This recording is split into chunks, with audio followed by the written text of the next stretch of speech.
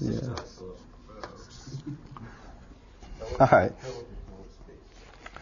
Okay, we're going to talk about complexity theory. Non-deterministic Philip. Non-deterministic Philip, and Philip space. When you draw those arcs like that, should we be filling those in as complete circles, or is that because there's going to be some funky overlap? Well, Neil's not here, so I stopped making bullseyes because he said he wants. No, they're complete circles. So. And I'm actually going to fill more in, so I'm not making a big picture yet. I just want to fill in enough so that it makes sense today, and then we'll fill it in a little more. So when you talk about complexity theory, you're talking about problems that you can already solve that are for sure in the decidable area, and you're wondering about how much time and space they take to solve. So problems that are in here are in polynomial time, like checking if a list is sorted, like finding the shortest path between two nodes. Problems out here are problems that you can do in polynomial time, but you're allowed non-determinism. So if you remember what that's like from the algorithms class, you can guess stuff and then verify it in polynomial time. From this point of view, from this class point of view, it means that you can have a non-deterministic Turing machine that does it. So that means, imagine if you have to try something and then check that it works. Non-deterministically, you can have an arrow that tries all of them at the same time. So the question is, how do you determine how much time it takes for a non-deterministic Turing machine to run? We're going to talk about that because it's very intuitive. But before we do, I just want to remind you, how much time does it take for a regular Turing machine to run that's deterministic? It's the number of steps it takes for it to say yes or no. Okay, that's the amount of time it takes. And let's say a particular Turing machine, has an infinite number of inputs, and for every single input, say of size n, the number of steps it takes is bounded by some constant times n squared. Then you'd say that the algorithm runs in order n squared, just like you do for programs. So you measure it the same way. But you can't say that a Turing machine runs in n squared on a particular input. That doesn't make any sense. Like if this input is 7 and the number of steps it takes is 49, it's true that that's n squared, but that doesn't mean that the whole algorithm runs in n squared, because maybe you have another one of size 10 and that takes, 2 trillion steps. So to say that an algorithm runs in n squared or that a Turing machine runs in n squared, it's got to be something that works for every single string in the input, not just the particular one. Okay, so that's regular normal time. Space is not how many steps the Turing machine takes, but how many distinct cells on the tape it visits. So in general, if you use, say, n squared space, you have to have used at least n squared time, because you have to visit those places to write things there. So anytime you visit a cell, it takes at least one step. You can visit them a lot and go back and forth plenty of times and have your time be much more. But in general, polynomial space algorithms are going to contain polynomial time algorithms, because anything that takes polynomial time also takes polynomial space. Okay, because just doing that many steps. Other way around. Other way around? Polynomial space problem is also polynomial time. No. If you have an algorithm that runs in polynomial time, then it takes polynomial space, because it can't. Because if it takes 10 steps, then it's seen 10 symbols. If it takes n squared steps, it seems at most n squared symbols. But it's possible to see n squared symbols on the tape and take much more than n squared time. Right? You can see n squared symbols in the tape and go back and forth an exponential number of times just visiting those symbols and writing different things in them. So polynomial space contains polynomial time. Things you can do in polynomial space there's more things you can do in polynomial space. So to say that an algorithm runs in n squared or that a Turing machine runs in n squared, it's got to be something that works for every single string in the input, not just the particular one. Okay, so that's regular normal time.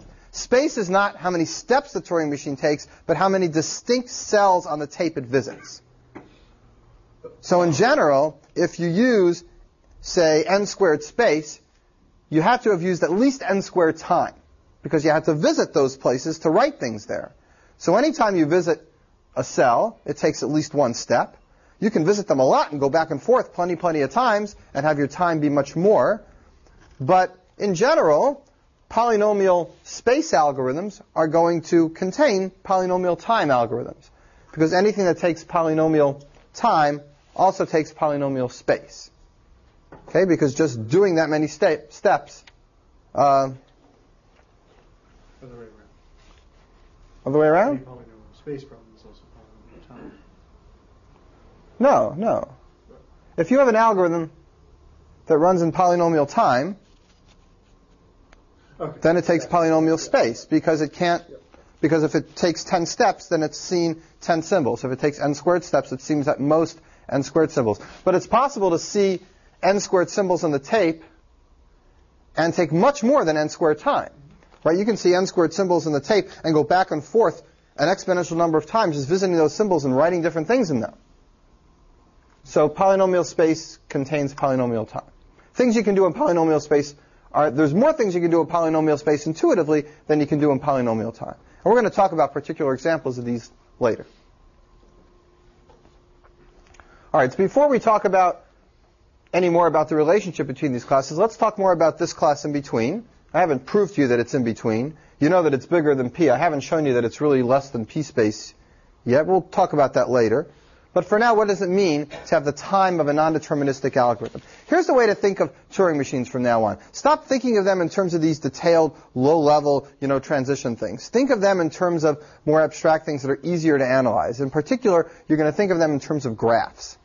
An algorithm that's deterministic looks like this. It starts in the initial configuration of the machine, and then it goes to another configuration, and it goes to another, and it goes to a few more, and sooner or later it stops and says yes, or it stops and says no. The computation of a deterministic machine looks like a straight line. Okay, and each of these dots is a snapshot of the machine. What does a computation of a non-deterministic machine look like? This is different. A non-deterministic machine starts here, and it might have more than one choice. So in order to represent this computation, we have to consider all the possible choices. And here's what it might look like. Let's say there's 4 choices. And let's say here there's 2 more choices, and out of this configuration there's only 1 choice, and out of this one there's 3 choices, and out of this one there's only 1 choice. And we keep going this way to new and newer configurations until sooner or later one of these branches ends up at a state that says yes. Then we accept. A non-deterministic machine accepts its input if one set of these choices, if you can find your way from the initial configuration, work your way down through the tree and find one leaf at the bottom that says yes. What if there's a million leaves that say yes? That's okay, as long as there's one. What if there's a million that say no? That doesn't matter. As long as there's one, this machine accepts its input. So the accepting computation is still a line. It's a single line. But the whole computation possibilities is represented by a tree. Everyone understand the difference? Okay. Is there a concept of once you're at a path of length b, there's no sense of going to b plus 1? Well, that's a good question. So that has to do with the question I was going to ask you next. How much time does it take to accept a string in a non-deterministic polynomial algorithm? How do you measure the time? Well, here it's obvious how you measure the time. You count the steps. How do you measure the time here? Well, what do you do? It's a definition, so there's a right answer, but it's arbitrary. We just decide how to measure the time here. The idea of a non-deterministic algorithm is that it gets all these choices ORed together, and it gets them for free. You can try them all, in some sense, at the same time. So it's getting power for you. And the amount of time we actually measure is not the time it takes to look through this whole tree and find a yes on the bottom, but simply the time it takes to find one branch to the bottom. So this represents all your guessing for free. You guess this choice, you guess this choice, you guess this choice, and you just have to verify that it works. So the time it takes to run a non-deterministic algorithm is just the time it takes to get from the initial configuration to the place where you accept. Just the depth of this tree. Yeah. Why is the 2-player game thing different then? Because isn't that just a tree also? It is a tree also, but the nodes don't connect with ORs. Each level connects with an OR, and then the next level connects with ANDs. But isn't it the same thing that I want to get to an accept state at the bottom? Yes. Let me get to it later. It's a good question, and it needs to be clarified, and I haven't clarified it yet, but I will get to it. So in this case, it's just one little branch that represents the computation. What if there were lots of different places to find yeses? Then which one do we count as the time it takes to do that string? What if there was one that went down here, Yes. And one that went down here? Yes. Which one do you count as the time it takes? The shortest one. Okay, so that's the official definition. If the non-deterministic algorithm accepts a string, the time it takes is the distance from the initial configuration to an accepting configuration. That's the shortest one. Okay? Everybody understand that? It's technical, but we have to make sure everybody's on the same page here with the definitions. Okay, questions about this? I'll get to your question, but not just yet. It'll take a little while.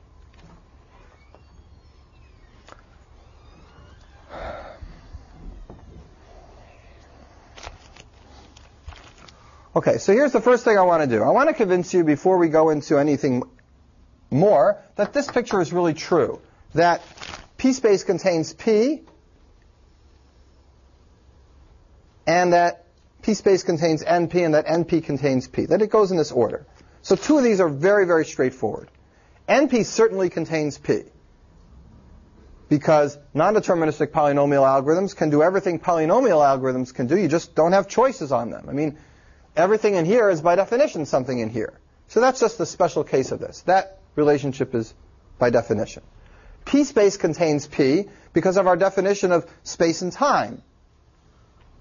Space means how many different cells you visit on the tape. Time means how many different steps you take. So if you have something that takes 30 steps, it's got to take at least,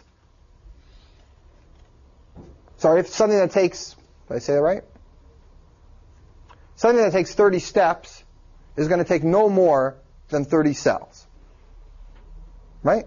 Can't visit anymore. So anything that's time f of n is going to be space f of n. It's going to be inside it. All right? So what about NP? How do you know that NP sits in between? Maybe NP is way out here.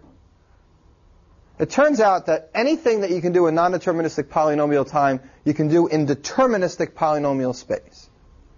And the reason for this is based on something we've already done, and I'm going to review what we've done and analyze it as we go. So here's what we're going to do. Somebody gives you a non-deterministic Turing machine that runs in polynomial time. They're telling you that's the case. And you take it. It's called M. It's non-deterministic. It's polynomial time.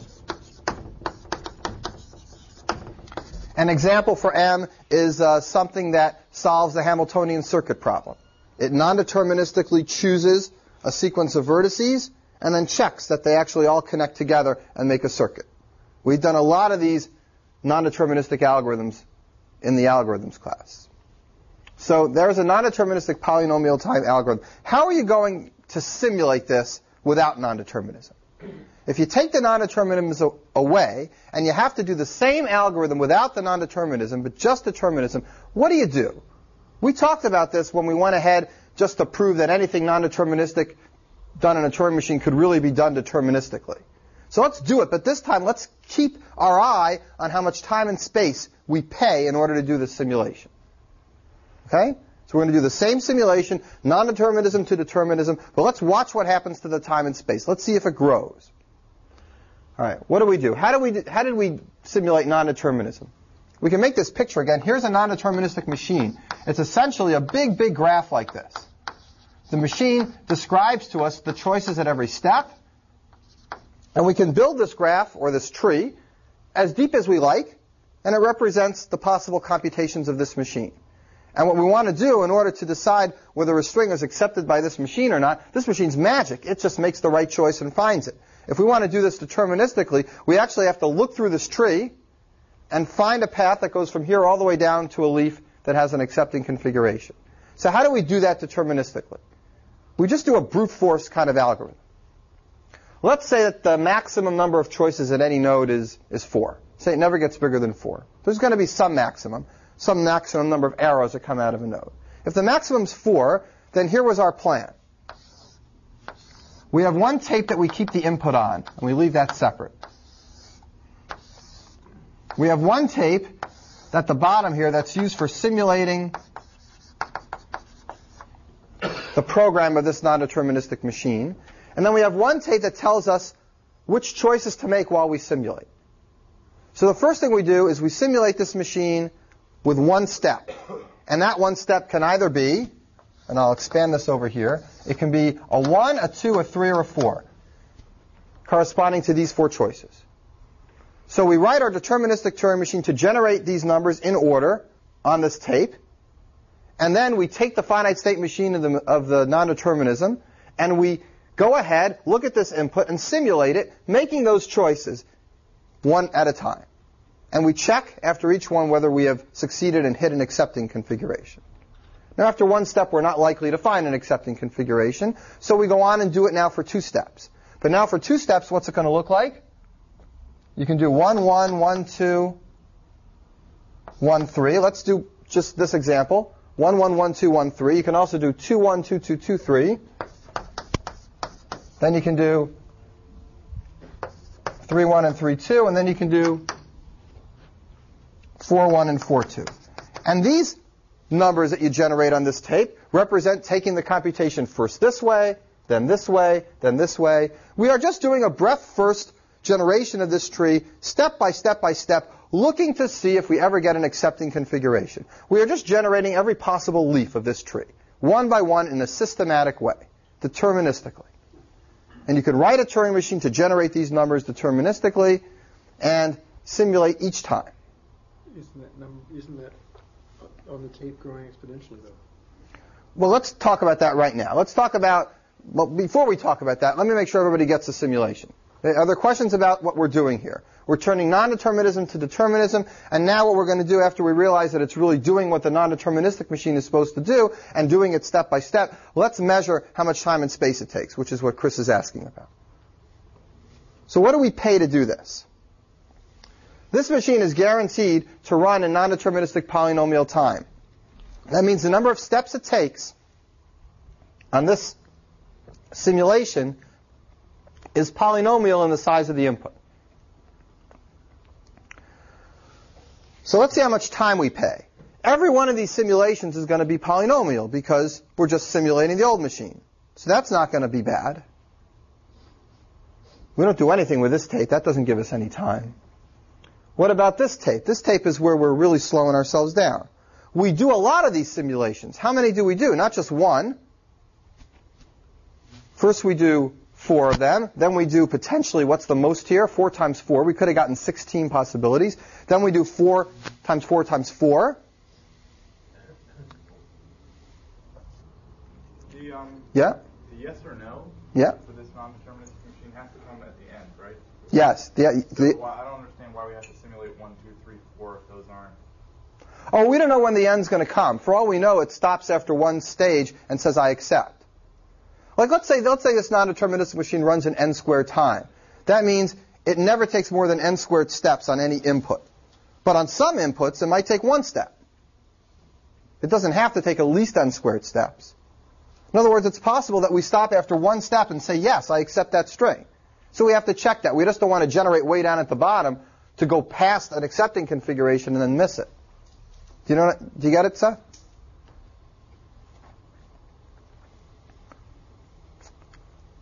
All right, well, how far might we go here? Here's 1 step, here's 2 steps. You got to go 3 steps. How many steps do you have to go? Well, I didn't tell you what this polynomial time thing was. Let's call it f of n. This is going to find an accepting computation after f of n steps at the very worst. Could be n squared, could be n cubed. So this is 1, this is 2, dot, dot, dot, dot, dot. This is the list for the f of n steps. How many different things are in this list? Here we had 4 to the 1. Here we had 4 squared possibly. Here we're going to have 4 to the f of n. This is how many different sequences of numbers will appear successively on this tape when we finally get to the bottom, at which point we know we can stop simulating. Right? I mean, if you don't get it after this point, you can just stop. You don't have to keep going further. You can say, no, it's never going to accept. It's going to be in some infinite loop because you've got a bound on how long it's supposed to take. That's kind of an important stopping point. That means you never have to simulate this forever. But you do have to go this far, and this is a lot. 4 to the f of n sequences of strings here. And every one of them has to be written on this tape. That's a lot of time. You're paying a big amount of time to go from non-determinism to determinism. And here's where you're paying it. You're paying it in this exponential amount of strings that get written on this tape. Each one of them gets simulated by the original machine, which takes how long? Which takes f of n. 4 depends on the maximum number of arrows out of a state. So it's constant, but it could be 4 or 6 or 8. In any case, it's exponential and it's bad. So what we've shown is, well, here's what we have shown, and I'm going to write it down. It's definitely exponential. It's not worse than exponential, right? It's exponential times some linear. So I'm going to make a new class out here called exponential time.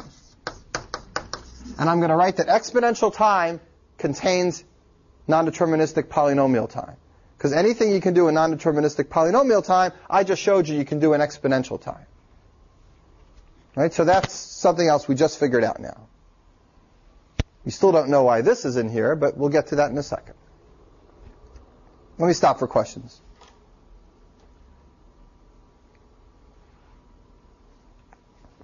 All right, so this is at the heart of the P equals NP question. The fact that when you go from non-determinism to determinism, you pay for it with exponential time. And nobody knows how to do better. It would be great if we knew how to do better. But nobody knows. Questions about this? Yeah, Teresa? What is the time step when you do the first level and then you just have 1? Is that one time step? And then when you're in the second level, do 1, 1. Is that still one time step? No, these are 2 steps. That's a 2 steps. Right. This contains all the possible 2-step computations on the original machine. And we can go this way and this way, or this way and that way. So this represents visiting each one of these places on the computation. And we redo step 1 even though we already did it once. We still have to redo it in level 2 each 3 times for each of the 3 first possibilities. 1, 1, 1, 2, 1, 3. We don't just like copy it. You could store it somewhere and then continue from where you left off. But it wouldn't help the time too much. Because you got to go find it? Or Because even if I just counted... You counted that as 1 step rather than 2 the next time. Even if I did that, even if I just counted this as... In fact, I'm really doing that. I'm counting doing this as 1 step. Okay. It's still 4 to the f of n at the end. So if I really counted doing it all the way from the beginning, it would just multiply it all by 4. When you count just the leaves at the bottom, they equal exactly the sum of all the other nodes put together. So including all of them, as opposed to just including the leaves, just doubles this number, but it won't change how bad it is or make it better. Yeah, it's a good question. I mean, there's a technicality there, and I'm really not actually including how much time it takes to get to the bottom. I'm not saying that it takes 2 steps. I just figured it takes 1 step to do this. But really, actually, it's not 4 to the f of n. According to what you're saying, it's really 4 to the f of n times, like, log f of n, the size of this number. And, it's true. But, I mean, the point is it's bad enough here. We don't have to worry about those details. All right, how much space does this take? It takes a lot of time, but how much space does it take? I want to convince you that it only takes a polynomial amount of space. And that's why polynomial space contains this. It doesn't take exponential space. Why not? Chris thinks it does, right? It looks like you do, because you're printing out all of these exponential multiplications of... Well, if we really do it like this and print them all out on the tape and then do them one by one, it will take an exponential amount of space, and that's bad. But there's no reason we have to write them all out. Why don't we just have our machine generate them one by one? So it generates 1, 1, and it goes down, and it checks it. And then when it's done, it erases this, and now it generates 1, 2. It never actually keeps them all on the tape at the same time. It just keeps one of them on the tape, erases it, and does the next one. You agree you can do that? Okay. So if you do that, then what's on the tape? What's the worst thing that's ever on this tape? How long does this tape ever get? What's the longest thing? Right, it's the longest one. It's just one of these. So the amount of space that ever gets put on the tape is f of n sequences. Actually, each one is kind of long. I mean, by that time, each one is almost f of n, or log f of n long. But it's no worse than f of n times log f of n, or f of n squared. It's certainly polynomial. The trick is not to put all these on the tape when you do it. And that's equivalent, if you think this is too abstract, think about this. That's equivalent to if you're writing, remember that Java program you wrote that did that game with the balls? And you try to figure out a way to play that game so you get the best score? Well, one way to do it is to actually store the whole tree and then look through it. And your computer crashes because there's not enough memory. You get a stack overflow. The other way to do it is to build the tree a branch at a time, storing only the path up to where you're up to, and then backing up and then going forward again, erasing the part that you've gone on. So, I mean, this is completely practical, and people do this all the time. You wouldn't keep all this in the memory. You just do it one at a time and create the one you want next. All right, so that shows that p space contains np. It also shows that exponential time contains np. We already know that np contains p and p space contains p. So now we're almost finished this whole thing. How do you know that exponential time contains p space? Let's talk about that, and then we'll take a break and review our figure. So here's the last enclosure, exponential time containing p space. So that means somebody gives you a deterministic algorithm. It runs in polynomial space, and you want to simulate it. Here's the tape. A polynomial amount of space is used on this tape, and you want to simulate this Turing machine and figure out what's the worst amount of time it's going to take to simulate this Turing machine. So your gut instinct, before you think too hard about it, should be, well, how do I know? I can just keep running and running. Is there any upper limit at all? And this is a really important point. There is an upper limit, and it's based on a very, very, very crucial idea that comes up again and again when you analyze programs.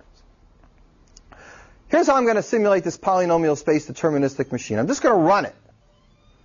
And I'm just going to keep track of how much time it takes. Right? So it's running and running, tick, tick, tick, tick, tick, tick, tick, lots of time's going by.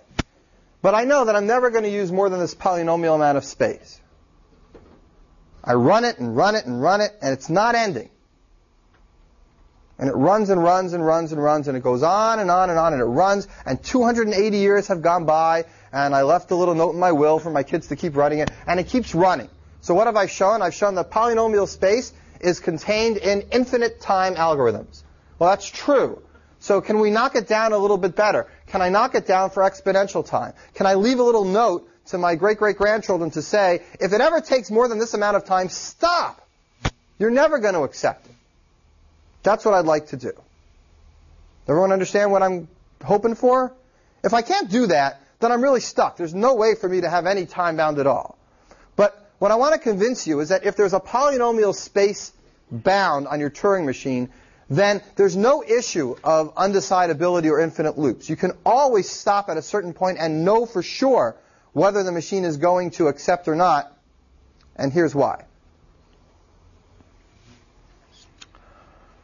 Let's say this machine has 3 states.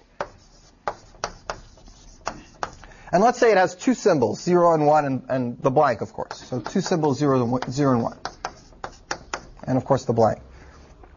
So polynomial space means that only a polynomial amount of spaces have 0s and 1s in them ever. Nothing else has been touched.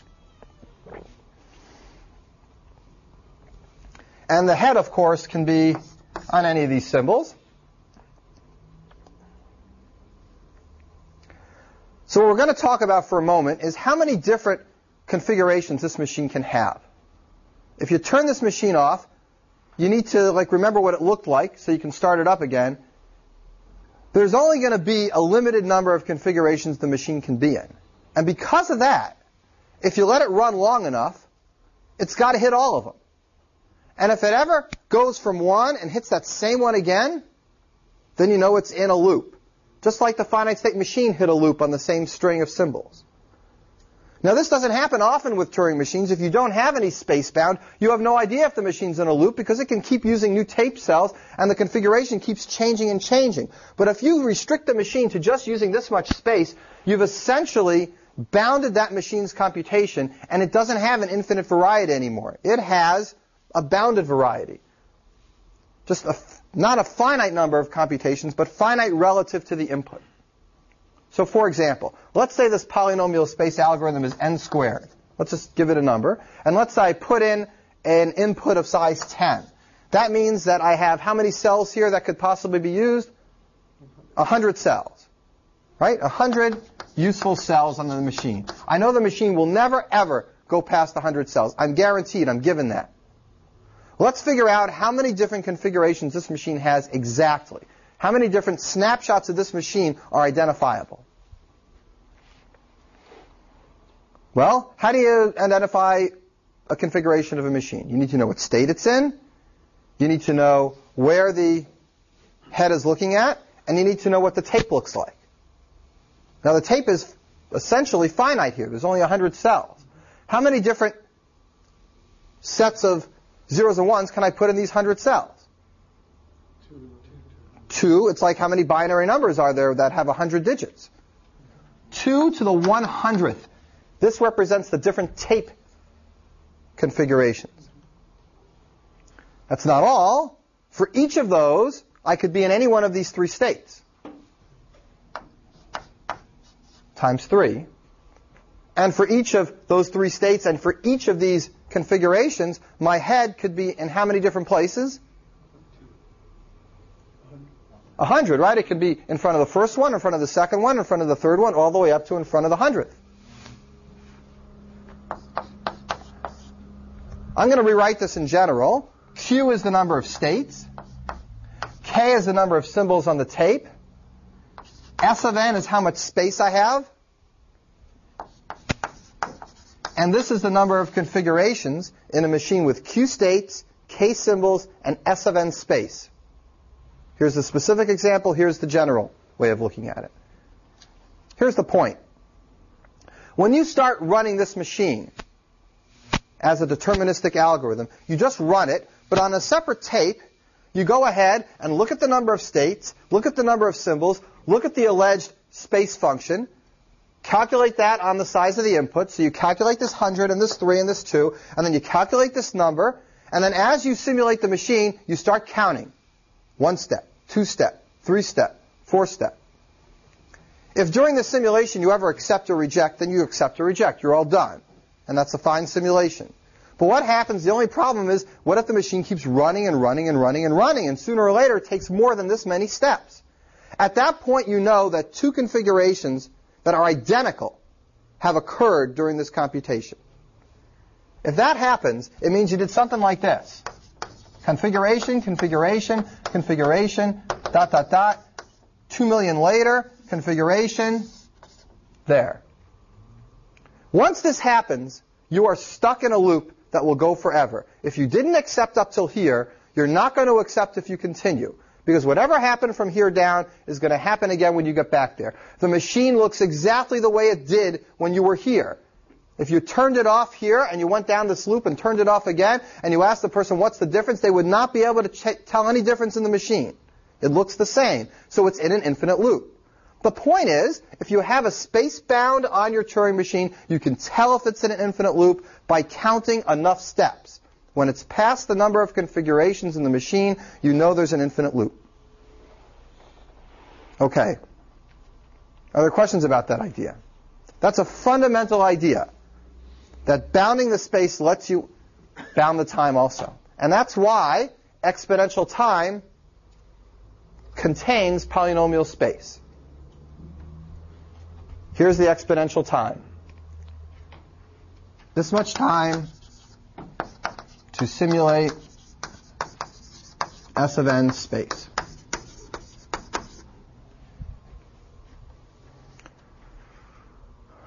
An input size of n. On an input size of n. Right.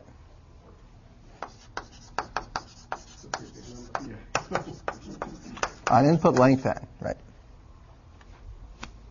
Space Tm. All right. Questions about this? Stuff tricky, huh? So this picture is now justified. It really does have that hierarchy and that structure. Teresa, you have a question? What are you thinking about? Okay. Gary, okay? Yeah. All right. Good.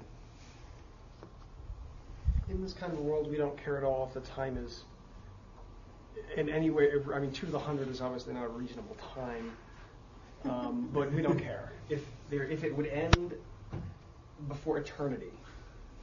That's right. Good enough. Well, this is right. Well, it's exponential time, right? There's super exponential time too. It's not that. It's not 2 to the 2 to the something. You're thinking this is weird? There's a problem that you can prove. It's one of the few problems you can prove actually requires exponential time. There's a problem that you can prove actually requires exponential time. It's not exponential time complete, where if it's solvable, then everything else is solvable. It's even stronger than that. It really needs exponential time. And it's not some whacked out weird problem. It's take two regular expressions where you're allowed to do this. Instead of just 0 star and 0 plus 1 or something, you're allowed to put in stuff like this, 1 to the 10th. You're allowed to use exponentiation, just like in your regular expressions you use in any language, where they probably let you do just that. Two regular expressions that let you do that, are they the same, yes or no, has to use exponential time. So don't start writing algorithms to do that. Regular expressions are hard to compare. Do they generate the same language? Very, very hard. That's way out here. So yeah, it's not practical, but that problem is one that a naive student is going to try to do one day. And it's nice to know that better come up with a better way to do it. Other questions about this? All right.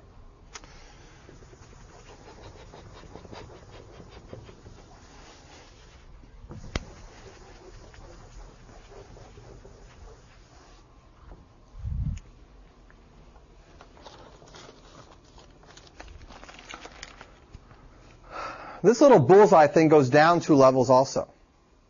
And our book talks about these levels, and I'll put them in for completeness. It's one here and one here. This is non-deterministic log space, and this is deterministic log space. The book calls these NL and DL. This means you have a non-deterministic machine that uses logarithm space, and this means you have a deterministic machine that uses logarithm space. We just showed that exponential time contains polynomial space for the same reason, for the exact same reason, no difference in the argument. Polynomial time contains deterministic log space. Just take this logarithm space and raise it to a power of 2, and you get a polynomial. 2 to the log n is linear. So polynomial time does contain deterministic log space. Non-deterministic log space is in between. People like to know how these classes really relate. I wrote it in this way because these are containments. But are any of these really proper? Maybe these are all the same. There's only one level that anybody really knows today is proper. People know that there are things down in here. I'll circle this little circle area. Things in here that cannot be done out here.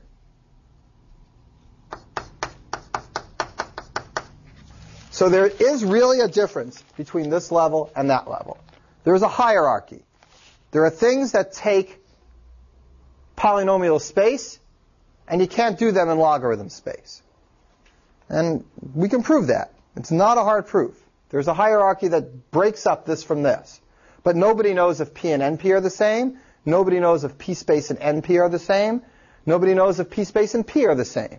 Nobody knows any of those things. People do know that exponential time and polynomial time are not the same. Okay, so there is another hierarchy. There's a little barrier between here and way out there. Right, so there's a few things we know about proper containments, but a lot of things we don't know. When we don't know, then we invent this idea of a complete problem. And I want to remind you what that is. You've seen it before a number of times, but I just need to remind you. A problem is complete in a particular ring of the bullseye when every other problem in that ring reduces to it. So for example, this little problem here, that x is NP complete. Two conditions. A, all problems in NP reduce to it. And B is kind of a simple condition. Itself is an NP. That makes a problem NP complete. In some sense, it's the hardest problem. If everything reduces to it, everything reduces to this problem, all the things reduced to it, that means that it's harder than all those things, or at least as hard. So showing that everything reduces to your problem means that solving your problem solves all those other problems.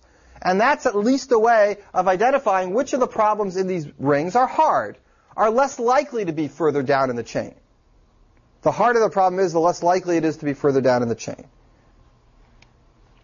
If the second condition doesn't hold, if you can't actually know that it's in NP, then we say the problem is NP hard.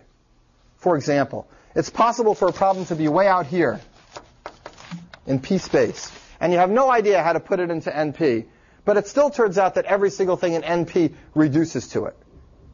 It's kind of not so surprising. I mean, you have no idea of even getting it in here. The fact that it's probably harder than all the problems in here isn't so surprising if you have no idea even how to put it down in the set. So it's not as interesting to have something be just NP hard, but there is that terminology. It means everything still reduces to it from NP, but itself, as far as anybody knows, still might be further out from NP. There's no way to actually nail it down. So it's not really the hardest representative of the class. It means it's as hard as anything in this class, and we don't even know what's in the class. It's probably further out.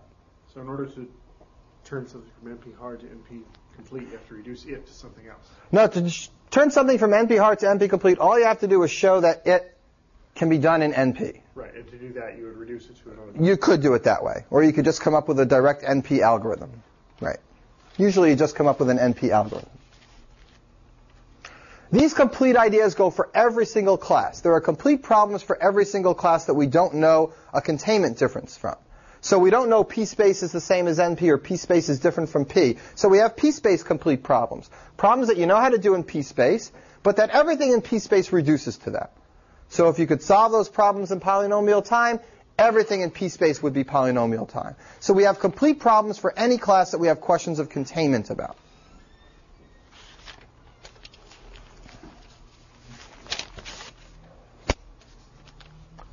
Okay, I think we need to stop for a minute just to look at the diagram, digest what we've done. I'm going to do some more specific stuff in a minute, but let's just take a minute and look at this picture. What's missing in this picture? If you were just looking for patterns, even if you didn't understand a thing about what these classes meant, there's a pattern that's kind of missing. There's something that we didn't put in. We didn't go further down and do log time. That's true. That would be even inside here. But there's very few things you can do in log time. And you know why? Because usually you have to look at the whole input to do anything. And log time means you're looking at, you just have very little time. But people still like the idea of log time. So you know what they do? They just kind of invent that, all right, here's your input, and here's your special tape, and we'll just count how many steps you take on this special tape. But anything in log time means you can actually solve the problem without looking at the whole input. So there's hardly anything useful or interesting like that. Searching. Things like searching. Searching in a sort of... Like log n time, sure. Things like searching. Right. I guess that is interesting. I take it back. What about log space? I mean, you have to look at the whole input. Doesn't that take n space? Is there anything less than n space? So to define log space, you always imagine you have two tapes. One that holds the input, that doesn't count, and one that holds your work area, and that's what you actually count for your space. It's reasonable, really, because you want to really check how much extra space you use. And there are lots of things you can do with just log extra space. But there's still something missing here. Michael's right, the log time's missing for a reason. But there's something else that's missing for a reason. Right, how come I didn't put non-deterministic polynomial space in, right? I stuck in non-determinism at every level, and I didn't stick it in after polynomial space. I just left it be deterministic. So it's not there because it's the same. dp space is the same as np space.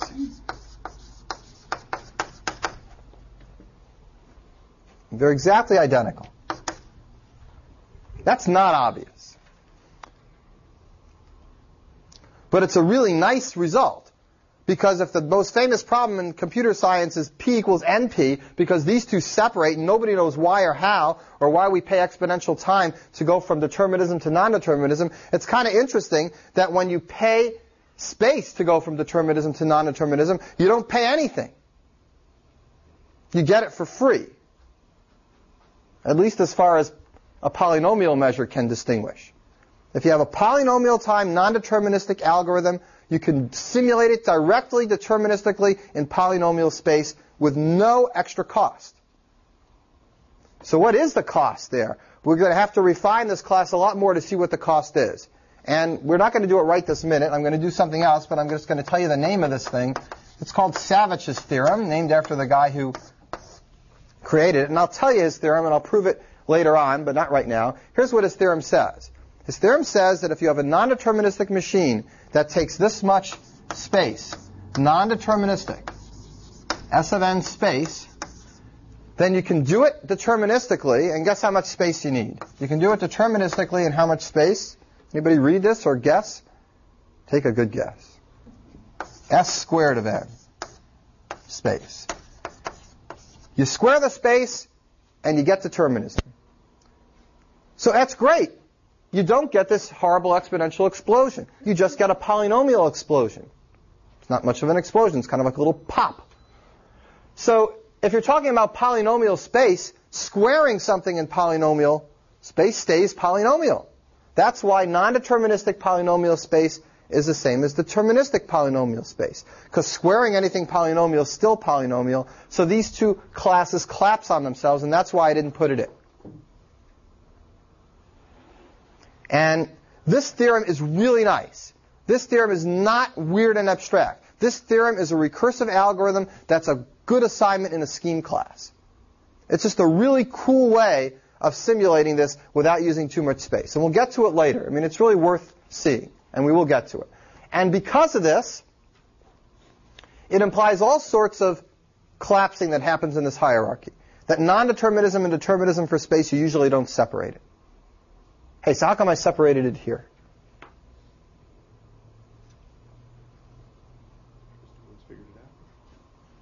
Well, I mean, I should be able to...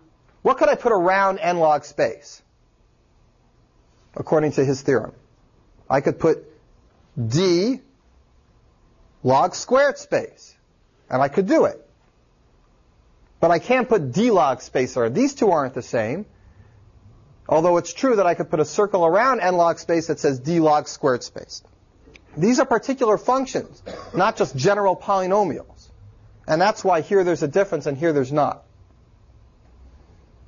Okay?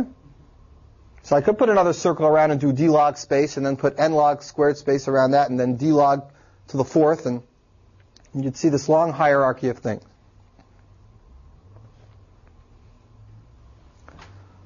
All right, we'll get back to Savage's theorem in a little while. Are there questions before we go on? Questions about the big picture? Anything about this? Right. I want to do two more neat things today. One is Savage's theorem, which I'll do at the very end because I think it's really neat. And one is about piece-based complete problems to show you an actual reduction of a piece-based complete problem. But before I do it, I just want to give you a sense of at least what theoreticians do when they see this diagram. They really like this stuff, and they look at it, and they love to figure out more explanations and relationships between these classes. So they come up with all sorts of new definitions. And the more carefully the new definitions fit in with this picture, the happier and more elegant they feel it is. So just to give you an example, and I'll talk about this example on another day in more detail, but just one example. Here's a non-deterministic Turing machine. We talked all about it. You know, it's got these choices. And if either this or this or this leads to an accepting configuration, we say yes. You all know what a non-deterministic machine is. I once mentioned when we talked about finite state machines, why don't we have something called like, instead of non-determinism, why don't we have like, non-determinism is like ORs. Why don't we have an AND non-determinism machine? Like we have a finite state machine that has two zeros coming out of a state, and instead of saying, I accept if there's a way to get from this to a final state, or there's a way to get from this to a final state, why don't I just make up a finite state machine, and the definition of whether I accept a string or not is if both these paths lead to a final state. This and this. I could make machines like that. Maybe they wouldn't be so natural, but if I had given you lots of assignments on it in the first week, make a AND non-deterministic machine to accept this, you might have been able to think about it. Most of the examples I gave you worked for ORs, so it was easy to do it. But I could have given you examples that work for ANDs, and you would do that. Intersection's really easy if you have ANDs, right? So you could have done lots of intersection problems this way. In some sense, it's an accident that this was never defined, because 15 years after non-determinism was defined, this was defined. And it was defined in more generality. Here's how it was defined. It says you make a finite state machine, and every state you have to tell me whether it's an OR state or an AND state. If it's an OR state, it's like regular non-determinism. But if it's an AND state, that means both these have to find accepting configurations. And a string is accepted by this machine only if there's at least one path out of every OR, and all the paths out of every AND end up in an accepting spot. That's called an alternating finite state machine. As you might guess, every alternating finite state machine can be converted to a deterministic finite state machine. And it's this big conjunctive normal form connections of ANDs and ORs that you hold in the states. Remember, we used to hold just the ORs in the states, this or this or this or this. So now if you do that construction, you get this and this and this, or this and this and this, or this and this and this, just like conjunctive normal form. And it works the same way, and there's only a finite number, and it's all the same. Alternating finite state machines the same as regular finite state machines. But you know what happens when you take an alternating finite state machine that has n states and you convert it to a deterministic finite state machine? What happened when we took a non-deterministic machine and we converted it? What happened to the states? Potentially they exploded to 2 to the n. So you know what happens here? It explodes even a little bit worse. So people then, 15 years after non-determinism, figured, well, let's make an alternating Turing machine. What the hey? And actually, alternating algorithms are very useful, because sometimes you can think about how to do an alternating algorithm abstractly, and if you know how to convert it to something real, you can take an idea that you never would have solved normally, and you could solve it by solving it in the alternating land and then converting it to something in polynomial time. So it's not just whiz out, abstraction. It actually is really helpful to solve real problems. But in any case, I don't think when it was invented to solve real problems. It was invented because it seemed cool. And let's see what happens if you make an alternating Turing machine. So just to give you a sense of how nice this diagram is and what people like, it turns out that if you make an alternating Turing machine and you give it log n space to an alternating Turing machine, this is the exact same thing as polynomial time. So that's like a beautiful result. Like out of nowhere, you make up this weird extra AND thing for a Turing machine. You give every state an AND or an OR. You give it log n space. And it turns out not to be a funny looking shape that overlaps all these things in a twisted way, but coincides directly with what we have as the most intuitive class in the whole list. Yeah. Does that mean that any Turing machine we can build that solves a polynomial problem can be built with an alternating one? In log n space. That's exactly what it means. And vice versa. You make a Turing machine that takes log n space and it equals p. And like I told you before, there are definitely, even in my relatively modest research career, I've come up with problems that I could immediately see how to solve those problems with an alternating idea using log space, and I didn't see the polynomial time algorithm to begin with at all. It really was obscure. And the way I found the polynomial time algorithm was I wrote this down, and then I went through the construction that I know because I understand why these two are the same, and then I actually wrote the code. So it really is practical, and it really does help. But it's even better than this. It's like, all right. There's another one just like this, but I'll talk about it when I talk about alternation, because I'll talk about this another time. I just wanted to give you a little sense that where things fit in this picture and what people like about this picture. And we'll refine it and talk about it a little more. What I want to do now is, I got two things. I want to do Savage's theorem and a reduction. And I like these both, so let me do the reduction first. All right, you've seen a lot of NP-complete reductions, but nobody here, as far as I know, has ever seen a p-space complete reduction. And if you remember how reductions work, you take every single thing in p-space and you reduce it to the problem you want. And that first reduction is a real bitch. That's the one that takes an arbitrary Turing machine and takes its transitions and converts it somehow to your problem. We never did that for satisfiability. I just told you it's in the book, and I said you can take any non-deterministic Turing machine, polynomial time, and convert it to a satisfiability problem. I said, take my word for that. It's too tedious to do. And then we went ahead and did reductions from satisfiability to, I don't know, to vertex cover, to Hamiltonian circuit, to other problems. And we showed that they were hard too. So today, I'm going to tell you the equivalent of 3 satisfiability for p-space. So over here, it's called QBF, Quantified Boolean Formula. I'm not going to go through this reduction the same way I didn't go through the one for 3-sat, but I am going to show you a reduction from this problem to another problem, one that we mentioned the other day. And this reduction is in your book, so actually you don't have to take notes on it if you don't want to. Just sit and listen and think. All right, so first I need to tell you what quantified Boolean formula is. I mentioned it yesterday, but I'll mention it again now. It's very much like satisfiability, except this time, instead of just trying to come up with trues and falses that make the formula work, it's a game that you play with an opponent with alternating quantifiers. The best way is for me to show you an example. There exists an x1 for all x2. There exists an x3 such that all this should be true. x1, x2, x3 bar. This is just an example. x1 bar, x2 bar, x2 bar. You could have duplicates. x2 bar, x3, x3. So it's the same kind of thing where you have 3 variables per clause. You can have as many clauses as you want. This is sometimes called 3 QBF. But instead of just trying to find out whether this is true, it's got to be true according to these quantifiers. That means there's some x1 such that for every x2, there is some x3 that makes this true. So let's try to solve this together. And I want you to get the game sense of this as we try to do it together. I will pick the x1. I'm making x1 true. We're trying to find out, we're trying to discover the truth as a class. Can this formula be made true or not? The way to discover the truth is I try to make it true, and you try to make it false.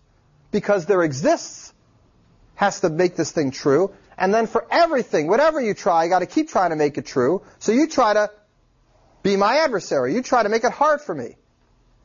There exists, I have a choice. Here I don't have a choice. When I don't have a choice, you need to make it as hard as possible. When I do have a choice, I need to make it as easy as possible. Together we'll find the truth whether this is really true or not. So let's say I pick x1 true. So I got this guy true. Pick x2 true or something. No, so you can get x3 true, and then It doesn't matter. If you pick x2 true, Yeah, isn't that the middle? if I pick x1 true, now I have to be able to continue for any value of x2 and find an x3 that makes this formula true. But if you pick x2 equals true, that means x2 bar is false. That means this clause is false. Since I picked x1 true, this was false also, right? False, false, false. And I can't win. I can pick x3 to be anything, but this clause ends up being false. So I'm going to go back. So I didn't succeed making this formula true. I'm going to go back and I'm going to pick x1 false this time. So now I took care of this one, and now it's your turn. You got to try both values for x2. Well, false. If you pick x2 false, I'm okay, right? No? Well, you can't pick x3. Let's see. I pick x1 false, and you guys want to pick x2 false. So if x1 is false, x2 is false. That means I'm going to have to pick x3 equal to false. That's my only choice to get this one to work. But if that's true, then I can't do the last one. So what's the answer to this question? Is there a satisfiable formula according to these rules? The answer is no. All right? Because whatever I tried here, there was some way for you to mess me up such that whatever I tried here, I couldn't fix it. Now, these quantifier alternations can go forever. They go as long as there are variables. So if there's 30 variables, you have these quantifiers alternate 30 times. You can see that this is a harder problem than the other problem. The other problem, you just have to come up with some way to do it. Here, every time I try to do it, you guys are getting in my way. And that's what it is. It's a back and forth fight to try to make this true, and you guys try to make it false. And together we discover the truth. Just like if we play chess for 2 to the 30th centuries, we will sooner or later discover the truth of who wins when they move first. Right? If we sooner or later play all the games, we'll know how to play perfectly. That's what we're doing here, but we're actually playing all the games, and we see who wins. And this time you won. The universals win, and when the universals win, that means the formula cannot be satisfied. When the existentials win, that means the formula can be satisfied. Everybody get a sense of this? Okay. Right, you know what? I'm definitely going to finish this today, but I'm not going to do Savage's theorem today. I'm going to do this a different day when you're clean and clear, and I don't have to keep you late. So let's finish this one idea today, because this is going to be nice, and I'll leave Savage's for a different day. Tomorrow, maybe. Are you going to do the recursion theorem? I wasn't going to, but I will if you want. That's so cool. Neil wants me to do the recursion theorem. That's a theorem that says that a machine can basically look at itself and spit its own description out on its tape. This is like a fun puzzle you give to beginning students anytime they learn a programming language. You say, write me a program that actually prints itself out. So, here, print. Does that work? Almost. This program, when you run it, just does this. And I want it to do print. So, at first you think about it for a while and you go, there's no way to do it. But you need just a little bit of a breakthrough, and you figure out a way to write a program that can print itself out. And that's exactly the trick in the recursion theorem. It's the same trick. If you can figure out how to do this for a programming language, you can figure out why the recursion theorem works. But I'm completely off on a side thing, and I'm not going to do this right now. You know what? Maybe I'll do it as a recitation, or I'll do it as an optional thing. Just as a side point, I'm trying to finish this class on Friday, and I definitely will get to and beyond what I think is a reasonable amount for one semester. Nevertheless, as you probably can guess, there's 100 other things you can do in this class. You can go on for another course and then a graduate course and a few more. So if there's people who are interested in things like this or other things, I'll be happy to run like little small recitations next week when we're doing that Unix workshop week, just as interesting things. Because there's a few things that we definitely won't have time to do that are still fun. And I'll do that stuff. But now we're getting back to this. Yeah, it is really cool. You're right, Neil. It is really cool. Didn't he interrupt? That's all right. I like getting interrupted because I get to talk more. All right. Where were we?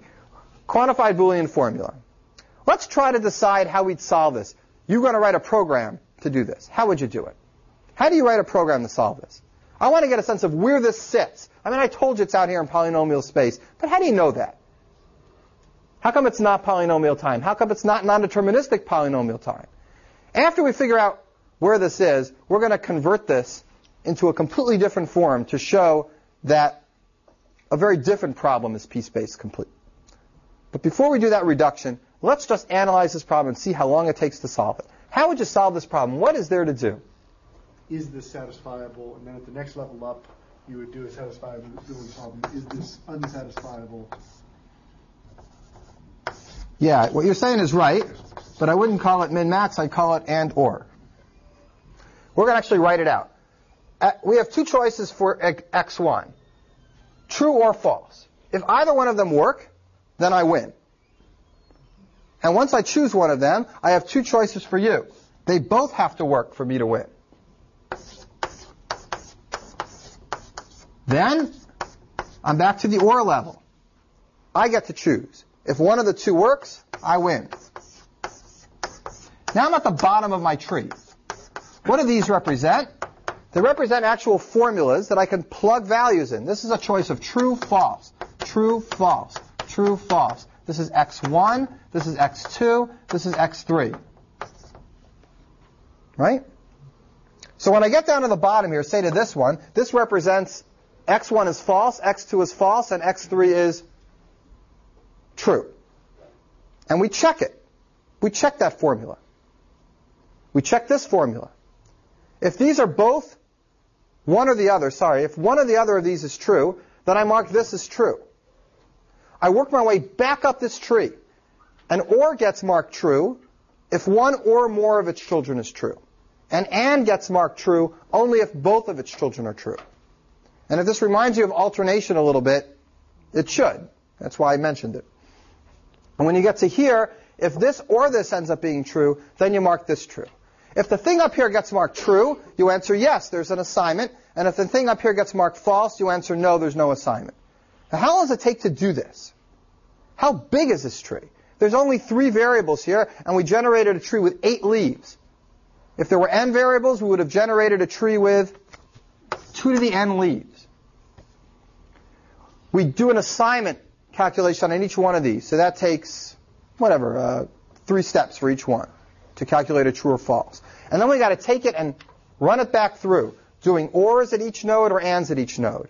So that's going to do a number of steps equal to all the internal nodes. That's going to double this. There's as many nodes here as there are nodes here.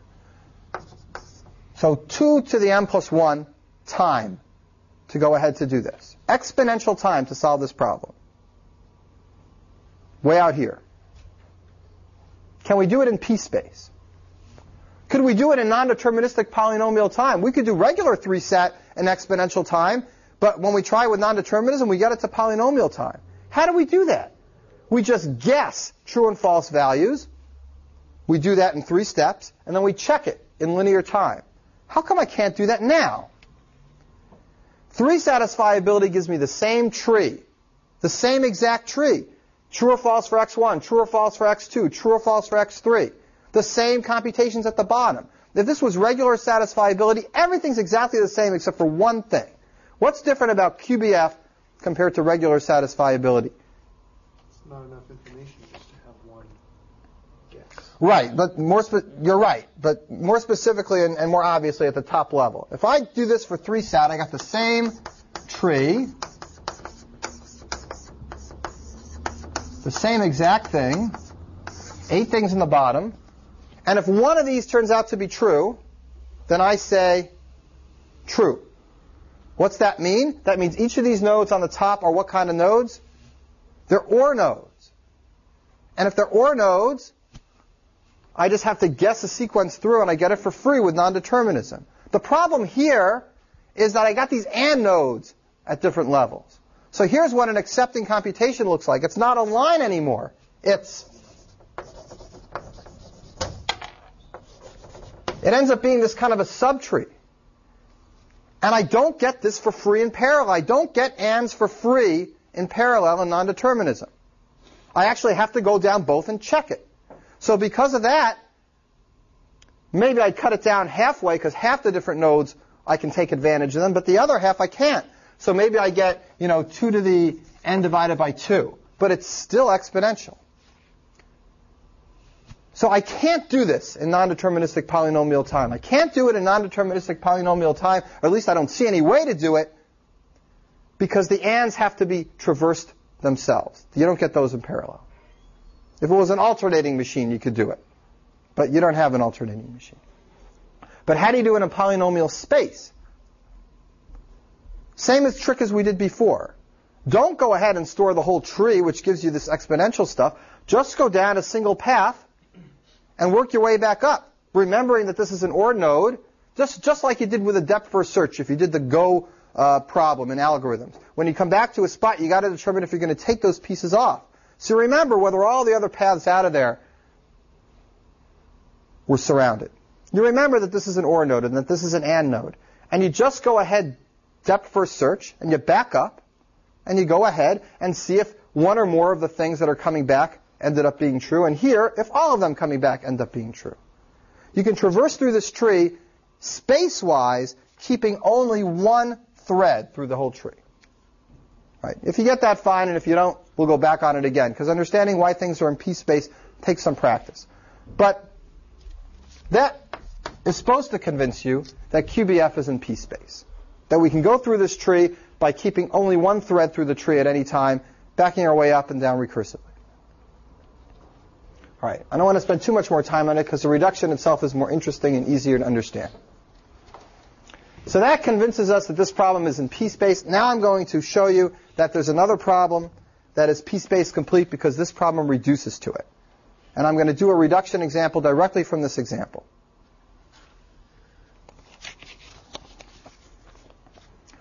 All right, so here's the problem we're going to do. We're going to do the geography game that I told you about yesterday. QBF reduces to geography. Geography is that game where everybody gets a book, and this is regular geography, not my weird version where people play by themselves, but the version where people play against each other. You pick a move, a country in the universe, the person continues with their move, starting with a letter that your country ended with. The way you think of it in mathematical terms or computer science problem-oriented terms is somebody gives you a graph, something like this. Say I start here, and these arrows represent that the last letter of this country is the first letter of this country. So I make dots for every country or geographical location, and I connect arrows according to the last letters and first letters. And then we play the game on this graph. I start here, and I move here, let's say. So now that's taken. Now it's your move. You only have one choice. There's only one country left. You go here. Now it's my turn, and I got no moves, and I lose. That's geography. You're given a directed graph. Somebody's got a starting place to move from, and the question is that first person going to win, or is that first person going to lose? I'm going to convince you that in geography, if you can figure out whether the first person wins or loses, then you can solve this problem. I'm going to convert any one of these problems into a graph, and if you give it to somebody who knows how to solve that game, and they tell me whether the first person or the second person wins, if the first person wins, there's going to be a satisfiable assignment here, and if the second person wins, there won't be a satisfiable assignment. Everybody with me on the plan? Yeah, Teresa? Tell me where the universal is in the game over there. Yeah, person number 1 is existential, person number 2 is universal. You're going to see it in a second. I'm going to go make the diagram.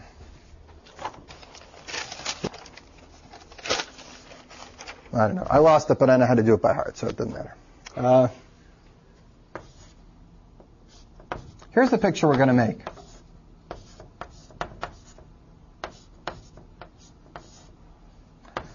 Here's the starting point. This is where I start.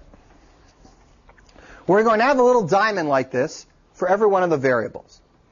Remember how we tried to decide the truth or falseness of this before? I'm going to mimic exactly what we did before, but turn it into the context of a game. That's why we did that before. So this would make more sense. So here's what we're doing in this game. I start here, and if I go here, this represents x1 being true, and this represents x1 being false. So I move to the side that I think is true. Either x1 is true or x1 bar is true. Right? And now it's your turn. Where do you go? You go here. I'm just pushing you along in my game. And then I go here. And now it's your turn. Now you're going to choose for x2 whether x2 is true or x2 bar is true. This is kind of the setup. We're marching through this game. There's not too many choices. All my choices have to do with whether x1 gets used or x1 bar gets used. A true variable is one that's going to be used. And then you get to pick whether x2 gets used or x2 bar gets used. And we're going to do this one more time for x3. I have these little edges just to take up the space for the other person's move, to make sure that we alternate. So here's x3, x3 bar, back together.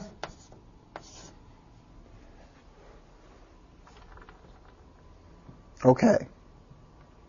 So I might pick true, you go here, I go here, you might pick false, I go here, you go here, I might pick true, you go here, and now it's my turn. Is it my turn? I went here, you went here. It's the first person's turn. I want to convince you now, after we've chosen these true and false variables, that this whole formula is true. You want to convince me that one of these is not going to have a true variable in it, right? That one of these clauses is all false. So it's my turn here. I just go down. And now here it's your turn. You're going to pick the one that you think is false. You get three choices. Normally there would be arrows here for as many clauses as there are. Okay? Here's clause number 1, here's clause number 2, here's clause number 3. I'll call them C1, C2, C3. C1, C2, C3. If there were more, there'd be more. You choose one of these, the one that you think is false. And now everything's going to close up and you'll see how it works. I have to convince you, since you picked the clause, that that clause is really true. How do I do that? I have to pick a variable in there that's marked true.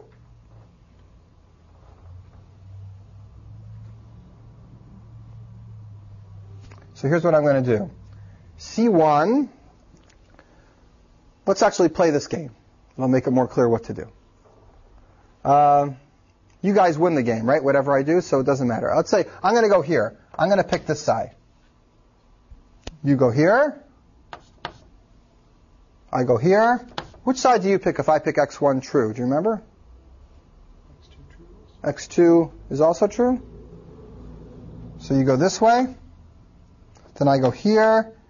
You go here. I can pick anything I want. I don't think anything works. Say I'll go here. You go here. I go here. Which clause now do you know has all the falses in it? That's where you want to go. Which one? The second one, right?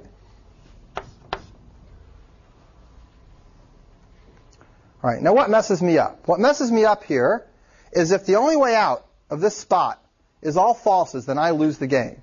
But if there's a true out of this spot, then I win the game. But we marked all the true and falses really carefully, right? We put X's on all the true ones and open on all the false ones. So what edges should I connect here to make sure that the game finishes up right? If x1, x2, x3 is in a clause, then I should allow this one to exit on all the opposite values. Same thing here. Let's look at C2 in particular. Let's going to connect it to x1. Sorry, x1, not x1 bar. Connect it to x1 and to x2. When you pick this spot, you killed me. The only way for me to go out is to go to the two things that are marked false. To go to the opposite of the ones that were in there. So I lose the game. If you had picked this other clause, I would have had a way out. So where does this other clause go? C3 goes to x2 bar and x3 bar. And C1 goes to x1 bar and x2 bar and x3. The opposite of whatever these are. What's that? Oh, C1, not C2. Thank you. I'm going to erase these x's. We're going to play the game again.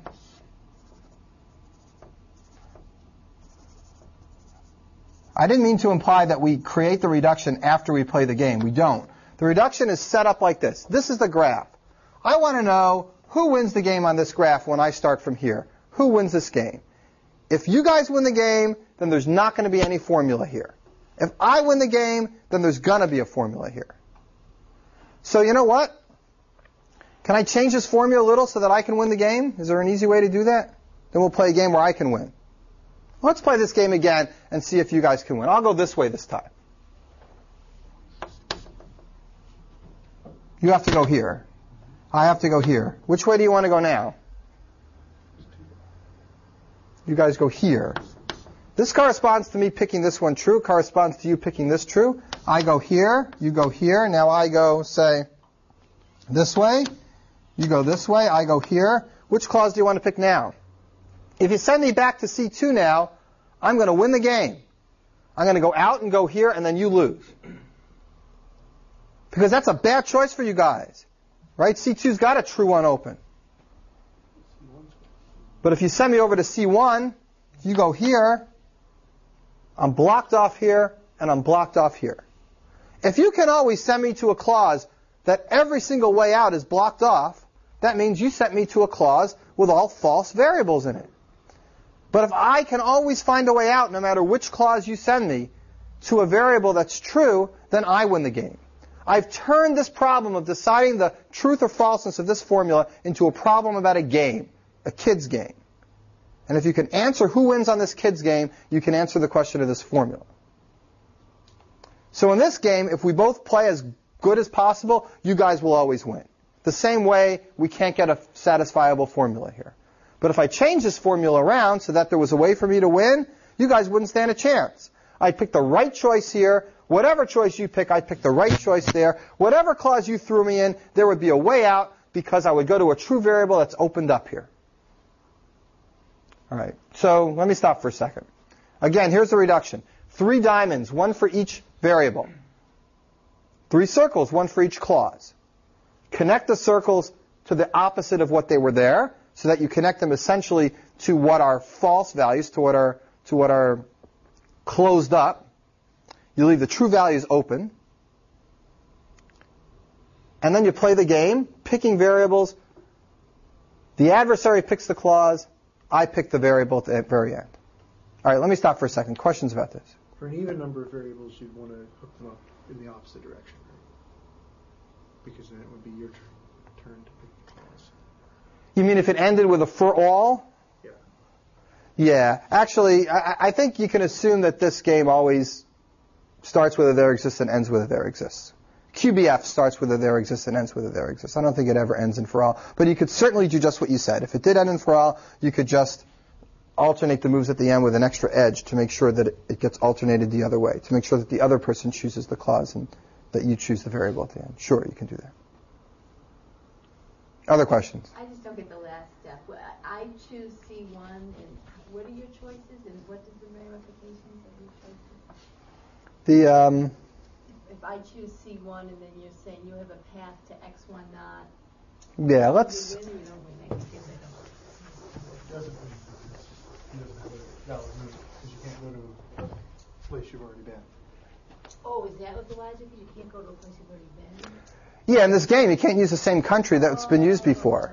So if something's been X'd out, then you lose the game. Yeah, that's very important, right? Without that, you can't see who wins or loses. Okay. Right. If the thing is blocked, you're stuck. So the only way you're open here is if you go to places which were not chosen before. That's why we put in the opposites here, because we choose the ones that are true, and then we leave open the ones that are the opposites of those. Does that make sense? Kind of. Play the game again, though. I guess. You want to? Let me just do one more thing, and then we'll quit. Let me make up a different formula, write out the game, and then we'll play the game and see if by playing the game we can figure out whether the formula is satisfiable or not. Don't look at the formula, just look at the game, and we'll try to do that. So I'm just going to make something up. There exists an x for all, I don't like x1, x2, x3. I'll just use y's and z's. And I'll just make this up. I have no idea if it works or not. You're using X, Y, and Z.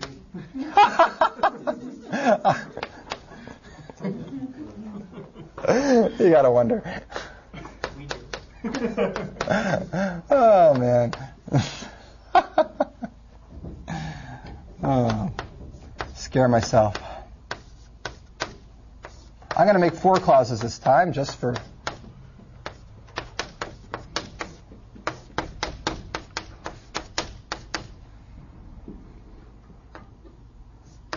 Okay, I'm only using 3 variables again because the variables take up room, but the clauses don't take so much room, so I'm going to put 4 of those in. So don't think about this problem. Don't think about whether it's satisfiable or not. Let's just make the reduction to show that this reduction really works. Let's try to show that solving the game is going to help us solve this problem, and vice versa. So here's what the reduction looks like. Make sure you can do it. It's mechanical. It's very fast. We have a diamond. I won't put the arrows in. Everybody knows it kind of goes down. Okay? I got a diamond for every variable. So I got X, Y, Z. I connect them this way, right? I got another edge here. Then I go to the 4 clauses. 1, 2, I'll put 2 on this side, 3, 4. Now it's looking pretty. All right, let's do the opposites here. I'll just mark this X, X bar, Y, Y bar, so we remember what we're doing, Z, Z bar. This is going to be C1, C2, C3, C4. Okay, so C1, this is going to be x bar, y, z bar. So we do it to the opposites. This goes to x, help me, y bar, and z. Okay? The next one goes to x bar, y bar, and z. And now let's do this guy. X. Oh, color chalk. Very good idea. Color chalk, color chalk. Absolutely.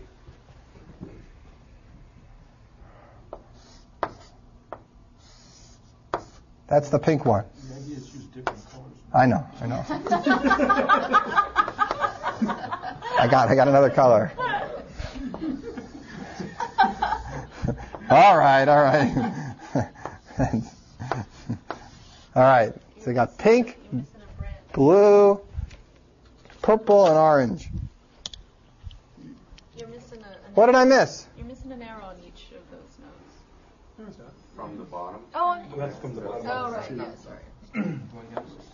Am I or am I not? You're not. Contradicting the fact that you're always right? It's my lucky day. All right. That's right. You're not All missing right. it yet, but soon you will. All right, here we go. This one goes to X. Help me, Erica. Y. All right, and then the last one is orange, and it's going to go to X. Not Y. And Z. All right, fine. Now let's go. Doesn't that color help? It's Picasso. It's pretty. I kind of like it. Let's play this game. I'm not going to mark it up. We'll just play it, and well, I guess I'll have to mark it up. So I'll just fill in the circles as we go. All right, you guys want to go first or second? First. All right, first it is. You already checked. All right, which way do you want to go, Michael? Let's go not X. Go this way. Right. I go here. You go here. I'm going to go here. You go here. I go here. Your turn. Not Z. You go here. I go here. You go here. Now it's my turn. All right, so now I'm going to look for a good one. If I go here, you're going to be able to win by going this way or that way. If I go here, you're going to be able to win. If I go here, you're going to be able to win. You can win all everywhere. All right, so I don't like my choice here. I'm changing it. I'm going to go this way instead. Doesn't do a damn thing, right? Nope. Didn't fill in anything. All right, so you guys can win, but let's figure out the assignment that applies to that. You chose X being false. I chose anything, any Y, and you chose Z being true. Oh, false, good. So presumably, according to this set of choices, X false and Z false, this formula is going to end up being true. And I think we should be able to check that, right? X false, Z false makes this true, no matter what Y is. X false, Z false makes this true, no matter what Y is. X false, Z false makes this true, no matter what Y is. Same here. So you guys win. Now, I want to convince you that this is not an accident. This game is exactly what's going on here. This will have a solution exactly when you win. This will not have a solution exactly when you lose. If there was a way for me to pick well, so that whatever you picked here, I could pick a clause that was connected to all the things that were false, then all those things would have these white boxes on them.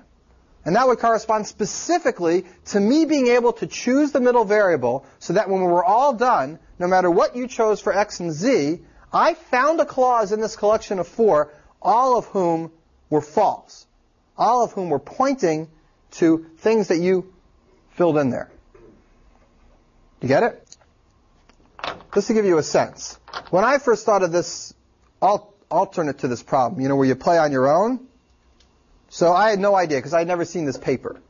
But this guy that I was working with it on, my co-author, he's a big shot in this field, and he had seen this paper and many other papers like it, and he quickly sketches out this idea for a reduction, which to me just seemed like, manna from heaven. Like, whoa, how'd you think of that? And then I found this paper later, and I figured out how he thought of that. But our things, have two separate stuff going on, because people don't alternate from the same spot. You have to alternate from your own spot.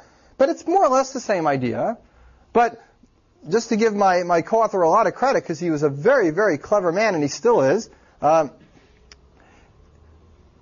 notice something really special about this graph. Are there cycles in this graph or not? Definitely cycles, right? You start here, you go back. In fact, it's a fundamental feature of this reduction to have cycles. Everyone agree? If you try to do this reduction without cycles, you get no place. The whole idea is that you block things off on the way down, and when you try to come back, you get stuck. But it would be really interesting to know whether this problem, maybe it's easy if there are no cycles. Maybe it's only p-space complete when there's cycles. Is there a way to do this reduction without the cycles? So we thought about this, and it turns out that at least, not in this problem, I don't think, but in our problem and the other problem, our problem is actually a little harder.